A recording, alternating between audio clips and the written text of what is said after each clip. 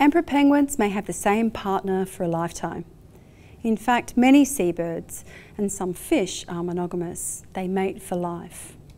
But monogamy is rare in the animal world.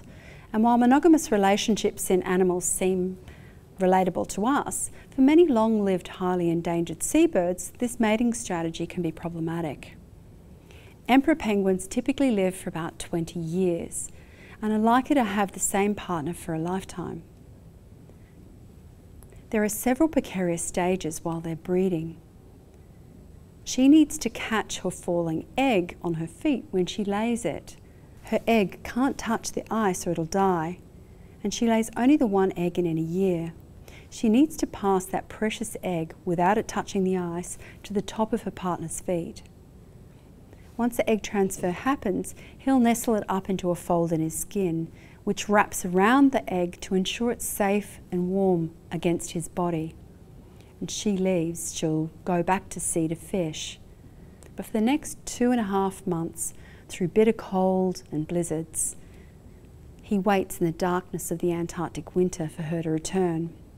It's only then, just as their chick hatches, that he can pass their newly hatched chick across to her feet. Now it's his turn to leave and go to sea to feed. He'll replenish himself, but he'll also bring back food for their chick. If she doesn't return, he'll walk slowly with the chick on his feet out to the edge of the ice to wait for her. But if she doesn't come, he'll need to leave. He'll wait to the point of near starving, and then, only then, he'll place their tiny precious chick on the ice. It won't survive. For the emperors, trust in your partner is a really big deal. So picking the right partner has lifelong implications for your reproductive success. Now, albatross also mate for life and are even longer-lived seabirds, typically to their mid-40s. They're extremely picky when it comes to choosing a mate. In fact, they court each other through ritual dances for years before partnering. An albatross is slow to reach sexual maturity, and by delaying breeding for several years, they have time to learn and practice the important courtship rituals that they use to pick the perfect partner. Once a pair is bonded and breeding commences, they'll return to each other and the same spot every year. But now the amount of courtship behaviour between them slows, an all too familiar aspect of human relationships as well. Just like the emperor penguins, albatross lay a single egg each year, and as they didn't start breeding until they were quite old already, over their lifetime they have a very low reproductive rate.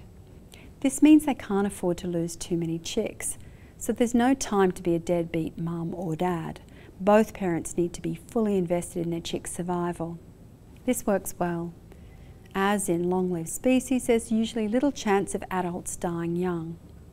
But for seabirds, however, this has changed. And now of the 22 species of albatross, all are listed at some level of conservation concern. So now, that bond that lasts their entire life, unfortunately, if one partner dies, it affects them both. Monogamy is not common in fish, but the Australian seahorse does appear to be monogamous. These seahorses are not great swimmers, and they tend to be at low densities. So it's difficult for them to find another mate. And the longer they stay together, the more successful they are at breeding. If they synchronise the timing that he is ready to receive her eggs with the time she's made more eggs, they can produce more than one clutch. If she's been with a partner for a long time, she can forage further afield and find food to allow her to produce more offspring per brood. Perhaps this is why the Australian seahorses remain together forever. So monogamy works here for different reasons. For the seabirds, having two parents to provide and protect their young was important, whereas for the seahorse, they could produce more young, or maybe it's because it's difficult for them to find a mate, so they appreciate the one they had. So is it love? Well, I'm not sure. But for these animals and the conditions they live in, successful monogamy means that they have more efficient breeding. More of their young survive and pass their parents' monogamous traits, their wish for a lifelong partner.